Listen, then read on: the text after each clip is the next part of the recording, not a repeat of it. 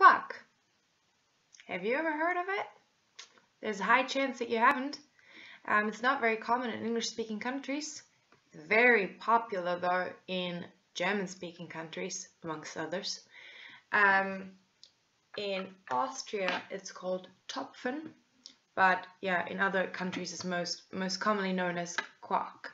Let's just spoon some into my mug. It's quite firm. I haven't had it in ages. Quite firm. Very fluffy texture though. I mean, okay. Getting ahead of myself.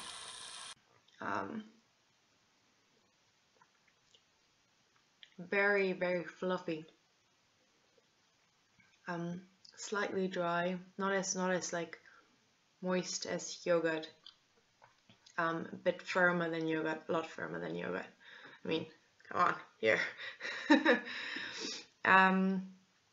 The taste is, it's similar to the taste of yogurt, but a little bit less yogurty, a little bit more sour. So Quark is used for all sorts of things. We make cheesecake with it, fruity salads with Quark, and muesli. You can eat it with muesli. Dumplings with Quark are very nice.